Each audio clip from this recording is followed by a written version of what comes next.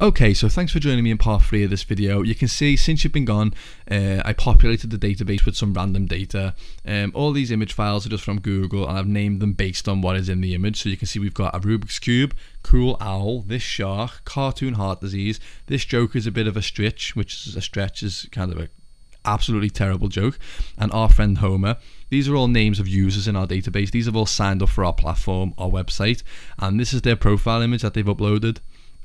So you can see this is exactly what we got left with in the last video, but obviously we don't want it to say marketing all the time. Well, obviously you don't want it to say marketing all the time, so we're gonna have to populate this with this data based on what's typed in. So I've created a file and included it here called search.js, and it's in the JavaScript file here. You can see it, and I've opened it up, but for now it's blank, so we have to create the file that basically what we want is every time a key is pressed in the search box, run a function that will then get input from the database. So I'm going to do document dot ready function, run a function when a document is ready to run functions. But to start off with, we want to say input dot val nothing. So every time we refresh the page, all the input value is gone from the input field. But then we're going to say dot search, which if you remember in our HTML is what we called the search box just here. So search dot key up function. So when the key comes up, not when the key is pressed, when they release the key, and this is just to stop people holding down the key, and every time, you know, it's a waste of resource. So key up, you can do key down, doesn't really make much of a difference. So I'm going to say when the key up is pressed, if this being the search box dot value, if the value of the search box length, if the length of whatever's in the search box is greater than 0, then we want to check the database. But if it's not, if the search box is empty, we don't want to check for empty data. So we're going to say results dot HTML is blank. You know, delete all of the content from inside this. So if I type in my name or something else and then I press backspace enough times where there's no characters, then obviously we don't want blank data shown. We just want the results box to disappear. But now obviously we want to do the cool thing. If there is, you know, input in the search box, we want to say var search term, which is obviously the term that they're searching for, you know, whatever they put into the search box, and we want this to update every time the key is pressed, so we keep it inside here. So if I type M, search term will equals M. If I type A, it'll be MA, and etc, etc. The search term has to be this, the text box, the text area, the text input, whatever you want to call it, this dot val, the value of whatever's put in. But now I'm going to do the cool thing. So we do $.post, which means we want to post send data to somewhere. Where do we want to send the data? To includes/search.php, which is a file that we're going to make.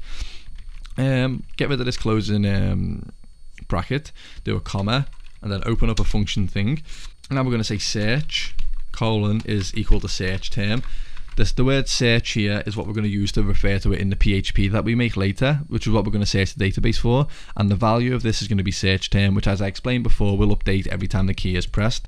Now do comma function data. So that means once this has been done, once we've sent the data, we want to get a response. So this is a callback function, and it's going to have data, and data is going to be equivalent to whatever the file, whatever the search.php file sends back, which obviously is going to be the users. So we're going to say dot results dot HTML data. So for now, if we create this file, let's go into our includes, new file, and then save it as search.php. If I create a PHP tag, close it off, and echo lol. Oops, I forgot to do this. I should have known by the red thing at the bottom. If I just close this off properly, it'll close off the post parameter. Sorry guys, I totally messed this up for you. We have to get rid of this. This is unneeded. A lot of people don't know I kind of pre-record these videos a little bit. It's kind of annoying when I get things wrong, so just bear with me a little bit. I get as stressed out as you do, believe me. So now if I go to our browser and refresh, you can see it's done as it's told. It's deleted all the input from here. So if I type anything at all in, it says lol, and that's because that's what is echoed from our search.php file. Obviously we don't want it to say lol, so now we need to populate this properly. So inside here we need to say search equals underscore post search, and that's represented here. You see we call this search and we give it the value of search term. So now we pass it into here. if I echo back echo search, you can see that every time we type, it just puts back in the box exactly what we typed in.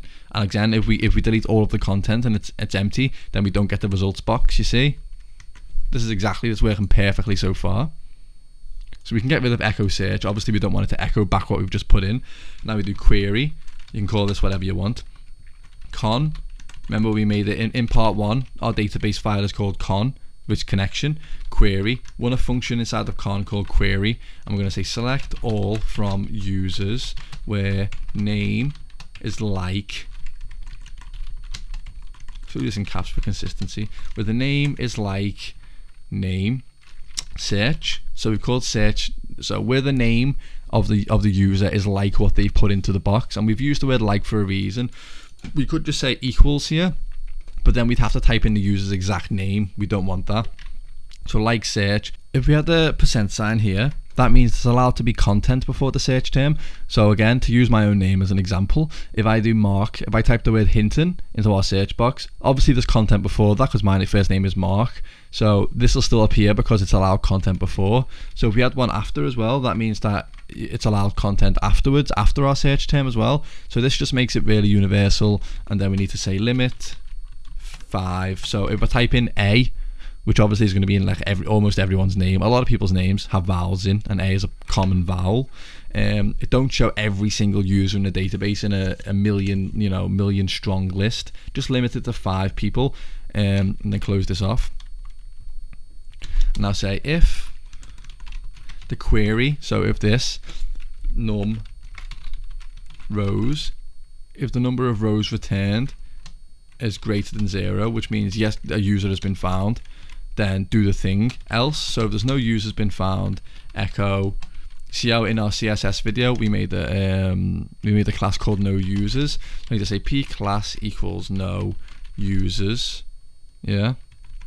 Close this off here. Oh god.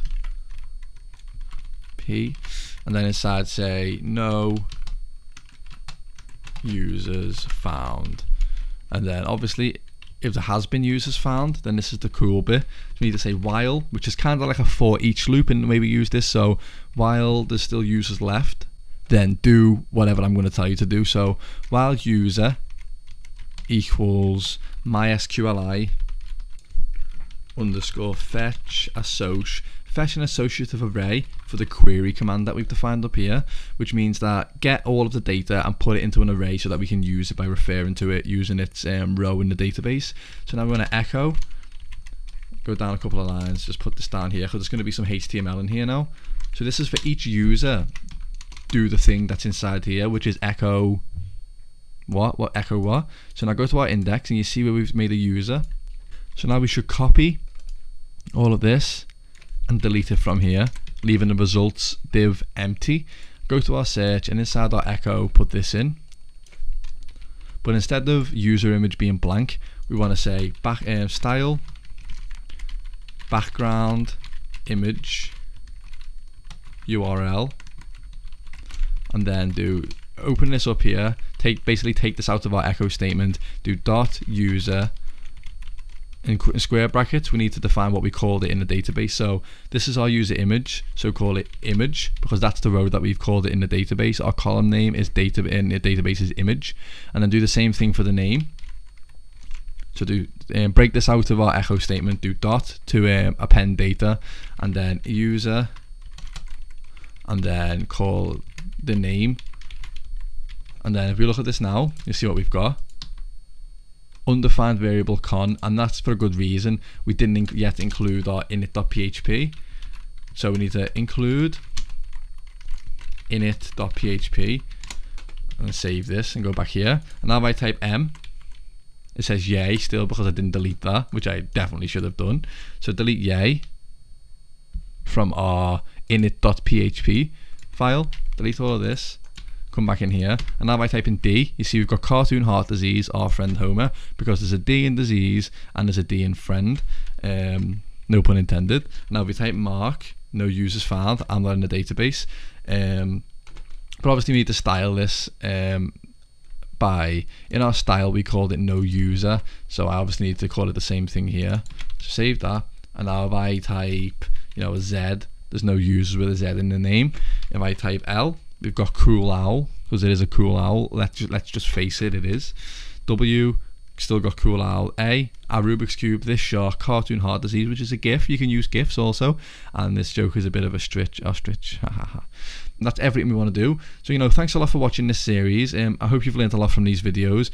Leave a comment, let me know what you want to see next, let me know what I should improve. I understand this video was a little bit sloppy. That's just down to the fact that I haven't really written out the post Ajax call a lot, so I get a little bit, you know, it takes some trial and error when I'm not doing it from a script.